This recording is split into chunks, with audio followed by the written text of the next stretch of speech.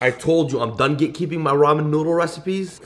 I made that in 5 minutes and it's honestly amazing. Cook down your favorite ramen noodles in some boiling water, and while that cooks, introduce some QP mayo to a bowl. Crack in 1 chicken little, the secret ingredient, which is some miso paste. Now just really properly whisk this up to prevent clumping. I'm gonna add in the ramen packet. I'm using a cream carbonara. Add in a little bit of the sauce or seasoning packet. 1 more whiskey whisk. Now it's time to grab a little bit of that ramen broth and dump it in. Then last but not least, our noodles go in. Ooh. Keep in mind, this is a base to add in whatever toppings you prefer. And as always, na bismillah.